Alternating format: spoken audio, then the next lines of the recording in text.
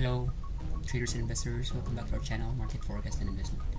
This week we will share with you where is our index at the current closing. So this will be our multi-time frame analysis, and please bear with me and hope you like this video.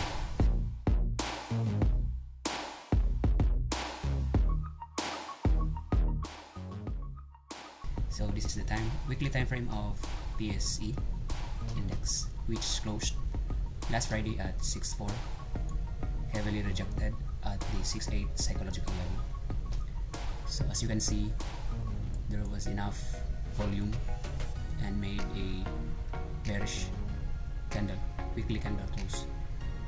So, and as far as it can go deeper, so we can check on the daily time frame. So it should be noted that since October 1st, first week until the end of November, the index has been impulsively followed a wave for the bullish market, and then on the first week of December it starts to pop a bearish candle. So we can check and validate with our previous analysis. I'll show you. So this was the guide and trading map we have shared before, and to understand this, the last high of 2018 was, in our analysis, is the completion of the impulsive wave 3 from the bullish run of 2012 until 2018. That's actually 2010 and up to 2018 bullish run, so a very good bullish run. While on the fourth corrective wave, we can see this, it formed, the index formed a what we call a complex correction in a form of W, X, and Y. So if we base our analysis on this, our fourth corrective wave has ended on a 4K level, which then made a quick recovery in a form of 1, 2, 3, 4, and 5. So this 5 wave move, we label this as a leading diagonal wave 1.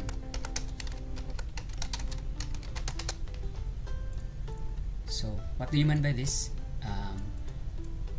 Leading diagonal is very common for first wave of a next multi-phase. So by the name itself, it leads the next succeeding multi-phase. So eventually, after making this 5 complete move, it was it made a corrective A, B, and C. A, B, and C. So our wave C formed another expanding diagonal, and it is a ending diagonal. So what do you mean by ending diagonal? Ending diagonal is also a 5 wave impulsive move to complete a wave C. So it's very common for wave C, wherein after the completion, a quick recovery will follow. So that was what the market has given us and has shown us for the past months, from November up to the last week of November, which eventually made a rejection on this resistance one, or our resistance trend line of the ending diagonal, which is very common, as all investors or analysts are spotting on this trend line, which will be very strong, as this is the resistance of the impulsive wave, ending diagonal wave C. So the very good thing is we are actually on the next phase, which is the impulsive wave 3. So our main target is actually this move on the weekly time frame. So let's shift to daily, as we can see clearer the next succeeding impulses and corrective waves for the fast time frame. And toggling in a faster time frame enable us to spot accurately and determine the different structures for which the market is forming. So if anybody is confused, this is actually the clearer picture of the weekly intraday. So this one will be our ending diagonal 1, 2, 3, 4, and 5. So that concludes our wave C for ending diagonal, and then wave C concluded the corrective wave 2 of the major impulsive wave 5 for the next phase. So as you can see, our index was traveling impulsively in a expanded wave 3, 1, 2, 3. So we expect this correction as the wave 4. So that will be the next bias for this.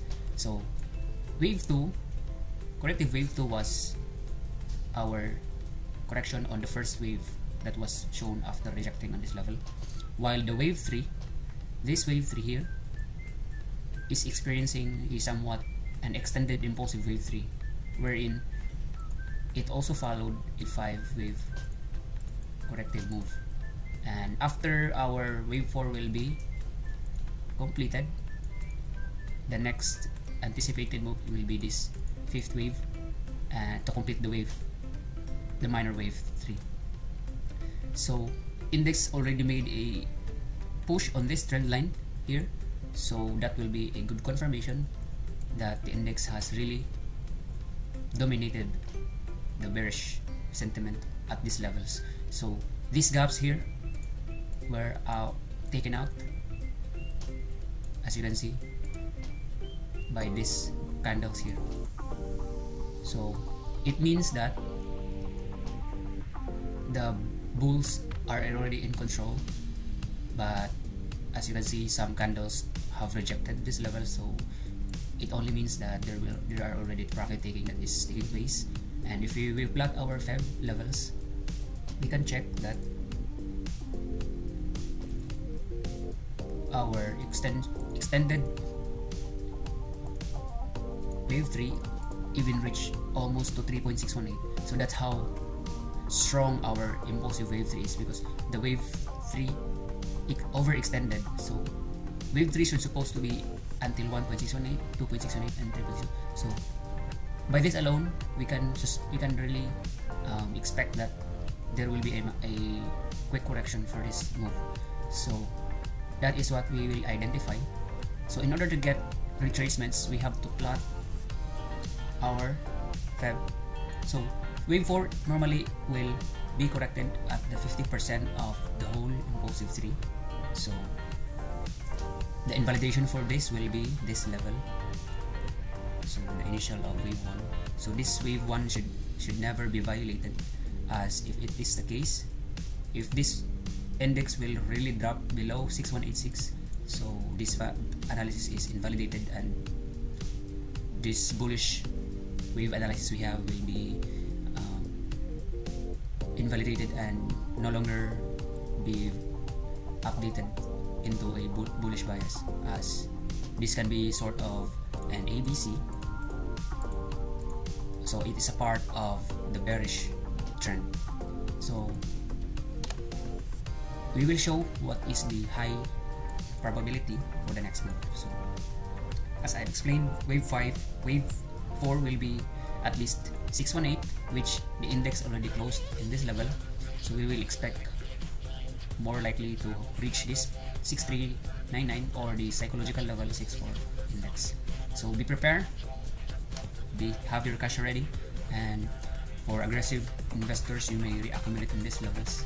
But if you feel any fear or doubt, so please follow your risk management and allocation of your portfolio in order to grab this opportunity. And if you have confidence that this analysis is more reliable, or have higher confidence in this analysis, you may wish to reaccumulate on these levels, especially for index stocks which corrected heavily. So, and maximize this next move for our wave 3 by the next succeeding weeks. So that would be all for our daily time frame of our index, and hope you like this, and please don't forget to like, share, and subscribe if you like our video. Thank you, and have a nice weekend.